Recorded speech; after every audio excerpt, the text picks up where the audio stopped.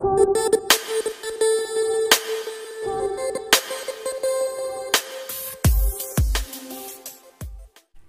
नमस्कार, मेरा नाम है सुनील और आप देख रहे हैं कॉमर्स पॉइंट। आज के वीडियो में डिस्कस करेंगे मार्केटिंग के फंक्शंस। सुंदर सी राइटिंग में 15 फंक्शंस लिख रखे हैं मैंने मार्केटिंग के, वन बाय वन अपनी सिंपल भाषा में, सिंपल लैंग्वेज में।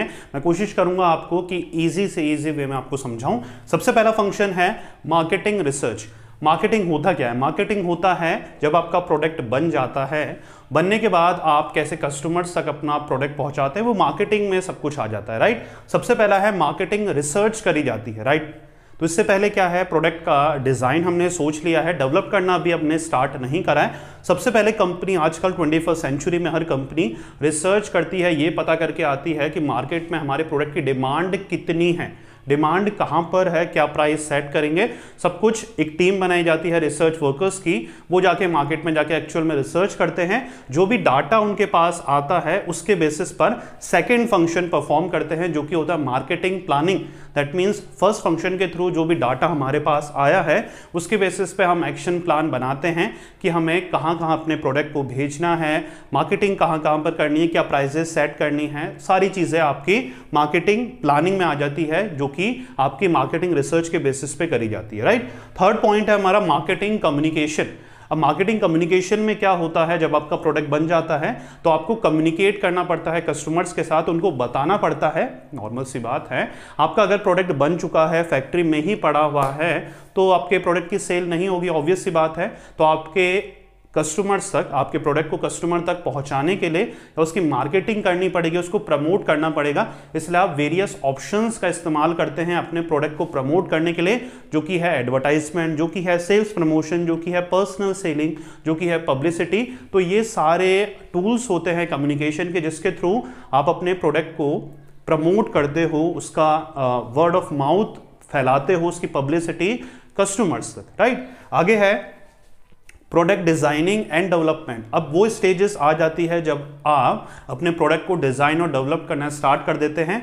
जो भी आपने रिसर्च करा है, जो भी आपके पास डाटा आया, उसके बेसिस पे आपकी क्वालिटी, आपकी प्राइस वगैरह, उसके बेसिस पे आप अपने प्रोडक्ट को डिजाइन और डेवलप करना स्टार्ट कर देते हो आपकी। क्योंकि ये फंक्शंस पे फोकस करना बहुत इंपॉर्टेंट है, क्योंकि अगर प्रोडक्ट आपका अच्छा नहीं बना तो आपकी इमेज या गुडविल टर्निश हो जाएगी, खराब हो जाएगी मार्केट में जाकर, और आपका प्रोडक्ट बिकना बंद हो जाएगा। तो मार्केट में जो भी स्पेसिफिकेशन है, जो भी रिसेंट ट्रेंड है, इनोवेटिव आइडियाज हैं, उनको ध्यान में रखते हुए आपको प्रोडक्ट को डिजाइन करना है, ताकि कस्टमर्स की नीड को कैटर कर पाए, उनको सेटिस्फाई कर पाए, राइट। पूरा क्लियर। आगे देखेंगे fifth point, market segmentation. Segmentation मतलब होता है क्लासिफाई करना मार्केट को according to different interest group. क्योंकि पूरे मार्केट को एक साथ कैप्चर करना, या हमने ये सोच लिया कि पूरे इंडिया में ही हम पूरा अपने प्रोडक्ट को कवरेज देंगे, सब कुछ जगह प्रमोट करेंगे, वो पॉसिबल नहीं है, राइट। तो मेन चीज़ क्या है, आप सेगमेंट कर देते हो, क्लासिफिकेशन ग्रुप्स में डिवाइड कर देते हो कि रिच पॉपुलेशन इधर रहती है, ये एवरेज मिडिल क्लास पॉपुलेशन इधर है, लोअर मिडिल क्लास पॉपुलेशन इधर है। तो आप वन बाय वन एक एक टारगेट ग्रुप को कैटर करते हो। या पहले आप फोन का मार्केट है आपका, पहले बजट फोन बनाओगे आप, क्योंकि आपने रिसर्च कर ली है कि इंडिया में majority of the population middle class है, तो मिडिल क्लास को कैटर करोगे। फिर आपने मिडिल क्लास को जब कैटर कर लिया है तो आप रिच पॉपुलेशन को कैटर करोगे।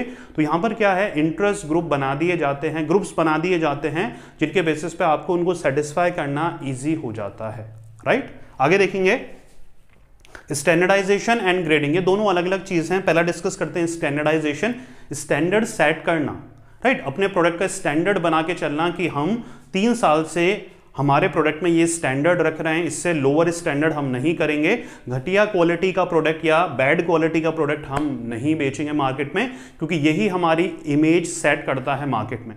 तो आप स्टैंडर्ड बना लेते हैं अपना कि भाई इस कंपनी के फोन इससे कम नहीं बेचेंगे, हम मिडिल क्लास को टारगेट नहीं कर रहे हैं। जैसे आईफोन का एग्जांपल लेते हैं, वो मिडिल क्लास या लोअर मिडिल क्लास को टारगेट नहीं कर रहे हैं, उनका स्टैंडर्ड अलग ही सेट है, उनकी क्वालिटी अलग ही सेट है, वो क्वालिटी में कॉम्प्रोमाइज नहीं करते हैं, प्लस प्राइस में भी कॉम्प्रोमाइज नहीं करते हैं, राइट। ग्रेडिंग मतलब होता है शेप, साइज, क्वांटिटी या प्राइस के अकॉर्डिंग प्रोडक्ट को कैटेगराइज करना, राइट। जैसे होलसेलर के पास अगर कोई भी प्रोडक्ट आता है तो बल्क में आता है, उसको वो कैटेगराइज कर देता है कि छोटे पैक्स में जो हैं आप शैम्पूज वगैरह के जो पैकेट देखते हैं, एक बड़ा पैकेट भी आता है, एक पाउच में भी आता है, तो एक कंपनी ने उसको ग्रेड कर दिया है कस्टमर्स के रिक्वायरमेंट के अकॉर्डिंग। एक कट्टा है जो आपका बड़ा आता है, किसी भी चीज़ का हो सकता है, आटे का हो सकता है, चावल का हो सकता है, पैक बड़ा आता है, एक छोटे साइज में भी आता है, तो आपने उसको ग्रेड कर दिया है क्योंकि आप एक समझदार एक होलसेलर हैं या डीलर हैं, तो आपको पता है कि कस्टमर्स की रिक्वायरमेंट क्या है, इसलिए आपने शेप, साइज, कलर या पैकेजिंग के अकॉर्डिंग आपने उसको ग्रेड कर दिया है, कैटेगराइज कर दिया, that is called simply grading, right. आगे है आपका पैकेजिंग एंड लेबलिंग।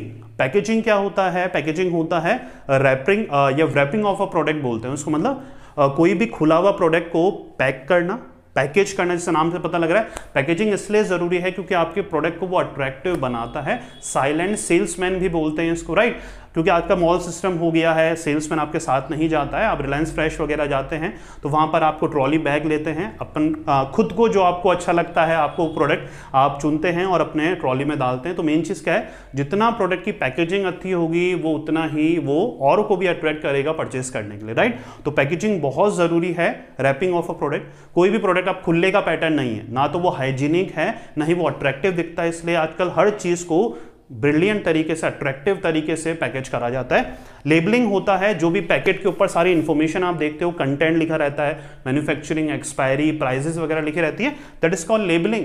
किसी भी प्रोडक्ट को लीगल बनाती है लेबलिंग। अगर आपके साथ कुछ गलत भी होता है, प्रोडक्ट आपने कंज्यूम करा और आपको कुछ नुकसान पहुंचा, तो अगर उस पैकेट में लेबल नहीं है तो आप कोर्ट केस नहीं कर पाते। तो लेबलिंग बहुत जरूरी है, जिसमें क्वांटिटी, एक्सपायरी देख के आप प्रोडक्ट लेते हैं, राइट। आगे है ब्रांडिंग। ब्रांडिंग क्या करता है, एक होता है जेनरिक प्रोडक्ट, मतलब मोबाइल फोन अगर मैं नाम बोल रहा हूं तो ये जेनरिक नेम है। अगर मैं Oppo, Vivo, Nokia, Samsung, Apple, ये नाम ब्रांड नेम है। तो ब्रांड नेम क्या करता है, आपके प्रोडक्ट को डिफरेंशिएट करता है मार्केट में। अगर आपका कोई भी प्रोडक्ट का ब्रांड नेम नहीं है तो मार्केट में लोग बाग आपके जो फोन के नाम को प्रोनाउंस कैसे करेंगे, उनको पता कैसे लगेगा कि आपको ये चाहिए। अगर वो स्पेसिफिक जाके बोलेंगे मोबाइल फोन चाहिए तो रिटेलर क्या बोलते हैं, कौन सा मोबाइल फोन चाहिए, राइट। तो जेनरिक नेम, जैसे वॉशिंग पाउडर एक जेनरिक नेम है, सर्फ एक्सेल एक ब्रांड नेम है, राइट। तो मेन चीज क्या है, ब्रांड नेम आपके प्रोडक्ट को डिफरेंशिएट करते हैं मार्केट में अपने कॉम्पिटिटर्स के साथ में, राइट। ट्रेडमार्क वगैरह अलग चीज आती है जिसमें लोगो वगैरह भी आप पुट करते हैं अपने प्रोडक्ट में, राइट। आगे है कस्टमर सपोर्ट सर्विसेज। ये बहुत पॉपुलर है आजकल क्योंकि आपको सिर्फ अपने प्रोडक्ट नहीं बेचने हैं एक ही बार में, आपको अब या आप चाहते हैं कि कस्टमर बार बार आपके प्रोडक्ट लेने आए तो आप उनको बेहतरीन सर्विसेज प्रोवाइड कराते हैं। आफ्टर सेल सर्विसेज में रिपेयरिंग, फ्री रिपेयर करना, गारंटी वारंटी देना, ये सारी चीजें आती है जहां पर आप प्रोडक्ट बेचने के बाद भी कस्टमर के साथ जुड़े रहते हैं। मेकिंग सेंस, हो रहा है क्लियर। आगे देखेंगे pricing of the product. Product बनने के बाद जो नेक्स्ट काम आता है वो आता है कि प्राइस क्या सेट करें। प्राइस ऐसी सेट होनी चाहिए जहां पर कंज्यूमर, जिस भी कंज्यूमर ग्रुप को आप टारगेट कर रहे हैं वो उसको अफोर्ड कर पाए। मिडिल क्लास को अफोर्ड टारगेट कर रहे हैं तो वो अफोर्ड कर पाए, आपको वैसा प्राइजेस रखनी है। इनिशियल अगर आप हाई प्राइजेस रखेंगे, अगर आपकी कंपनी पुरानी है, अगर आप नया प्रोडक्ट लॉन्च कर रहे हैं तो अपनी प्राइसेस हाई रख सकते हैं क्योंकि आपका मार्केट में नाम है। लेकिन अगर मार्केट में नाम नहीं है तो आपको शुरू में, स्टार्टिंग में आपको कम प्राइसेस रखनी पड़ेगी अपने प्रोडक्ट की, तभी वो आगे बिक पाएगा, राइट। तो प्राइसेस सेट करना बहुत ही इंपॉर्टेंट डिसीजन है किसी भी ऑर्गेनाइजेशन के लिए। आगे है प्रमोशन। प्रमोशन में वो सारी चीज आ जाती है जहां पर आप प्रमोट करते हो अपने प्रोडक्ट को, चाहे वो एडवर्टाइजिंग की मदद से करो, चाहे वो न्यूज़पेपर में add बांटो, pamphlet छपवाओ, hoarding लगवाओ, right. Personal एक सेल्समैन को अपॉइंट करो जो कि डोर टू डोर जाके प्रमोट करेगा, या फिर रिटेलर को जाके बोलो कि by one get one free discount, rebate वगैरह दे हमारे प्रोडक्ट में, या फिर आप PR agency, public relation agency बनाइए जहां पर वो प्रमोट करेंगे आपके प्रोडक्ट को। तो प्रमोशन भी बहुत जरूरी है आपके प्रोडक्ट का, राइट। 12th है फिजिकल डिस्ट्रीब्यूशन। यहां पर आपके प्रोडक्ट को उठाकर कस्टमर्स तक पहुंचाया जाता है। तो इस पर डिफरेंट लेवल्स होते हैं, 1 लेवल, 2 लेवल, 3 लेवल। मेन चीज क्या है, अगर आपका प्रोडक्ट प्रीशियस है, कस्टमर को डिलीवरी जल्दी चाहिए, तो बीच में आप कम लेवल्स अपॉइंट करेंगे, आप कम लोगों को रखेंगे प्रोडक्ट को पहुंचाने के लिए कस्टमर्स तक। आपका प्रोडक्ट डायरेक्टली ओनर से लेकर सीधा कस्टमर तक जाएगा, लेकिन आपका प्रोडक्ट की डिमांड इतनी ज़्यादा नहीं है, इतनी जल्दी नहीं है कस्टमर को, या फिर सेमी प्रीशियस प्रोडक्ट है, इतनी जल्दी पेरिशेबल गुड्स नहीं है जो जल्दी खराब हो जाते हैं, तो आप बीच में होलसेलर और रिटेलर को भी रख सकते हैं। तो एक लेवल्स, चैनल्स चलते हैं, 1 लेवल, 2 लेवल, 3 लेवल चैनल्स चलते हैं, वो आपके फिजिकल डिस्ट्रीब्यूशन में आएगा। एक नॉर्मल चैनल जिसके थ्रू प्रोडक्ट आप तक पहुंचता है वो है मैन्युफैक्चरर, होलसेलर, रिटेलर और कस्टमर, राइट। आगे है ट्रांसपोर्टेशन। ऑब्वियस सी बात है कि आपके हर प्रोडक्ट को रॉ मटेरियल बनाने के लिए, प्रोडक्ट बनाने के लिए रॉ मटेरियल चाहिए, ट्रांसपोर्टेशन के थ्रू आएगा। जब प्रोडक्ट बन जाता है, कस्टमर तक पहुंचाना है, तब भी ट्रांसपोर्टेशन की रिक्वायरमेंट होती है। तो ट्रांसपोर्टेशन प्रीरिक्विजिट है किसी भी ऑर्गेनाइजेशन के सक्सेस के लिए। एफिशिएंट ट्रांसपोर्टेशन सिस्टम होना ही होना चाहिए। हो रहा है क्लियर? आगे स्टोरेज और वेयर हाउसिंग। जब भी प्रोडक्ट की डिमांड उस समय नहीं होती है जिस समय वो बना है, तो उसको स्टोर करा जाता है वेयर हाउसेज या गोडाउन जो बोला जाता है, उसमें रखा जाता है। कब? जब आपने प्रोडक्ट आज बना लिया है लेकिन रिक्वायरमेंट 6 महीने बाद है, कहां रखोगे? स्टोरेज में रखोगे, वेयर हाउसेज में रखोगे, राइट। आगे है आपका फाइनेंसिंग। फाइनेंसिंग मतलब पैसों की मदद। आपको प्रोडक्ट को बनाने से लेकर, रिसर्च से लेकर, कम्युनिकेशन, प्रमोशन के लिए हर चीज में पैसों की रिक्वायरमेंट है।